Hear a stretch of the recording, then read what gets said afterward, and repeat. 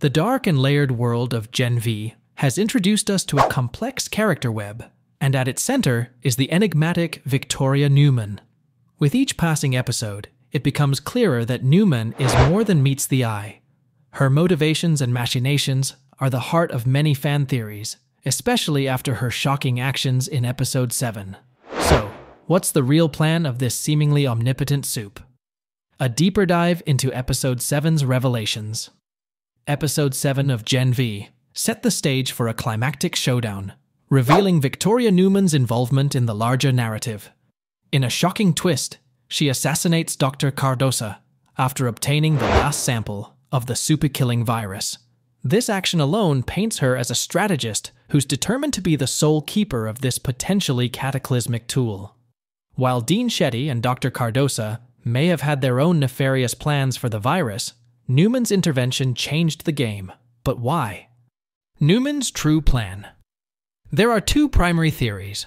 The first is the pursuit of power. Neuman, being a Supe herself and well aware of the capabilities and threats posed by her kin, may want to use the virus as leverage. Should any Supe pose a significant threat, she can eliminate them, ensuring her status at the top of the hierarchy. But this isn't just about personal power. With her ties to Stan Edgar and her being his adopted daughter, there's also the possibility that she aims to provide Vought a failsafe against rogue Supes, thereby further solidifying Vaught's grip on the world.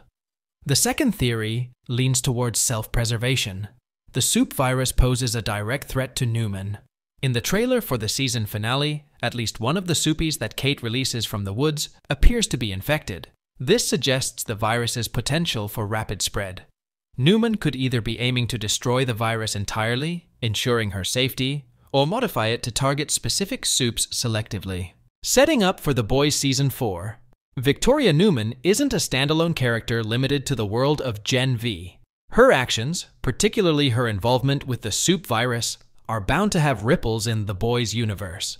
The arrival of Vought CEO Ashley Barrett on Godolkin University's grounds, as teased in the season finale trailer, only strengthens this connection. Neuman's strategies might be setting the stage for significant plot points in The Boys Season 4. With the virus in her possession, and with Ashley's presence indicating broader implications for the franchise, we might be witnessing a narrative setup for a significant arc in The Boys. A glimpse of the future. The renewal of GenV for a second season guarantees that the tales of Godolkin students are far from over. But what role will Victoria Neuman play? Her actions in the season finale will undoubtedly lay down the groundwork for the next season's storyline.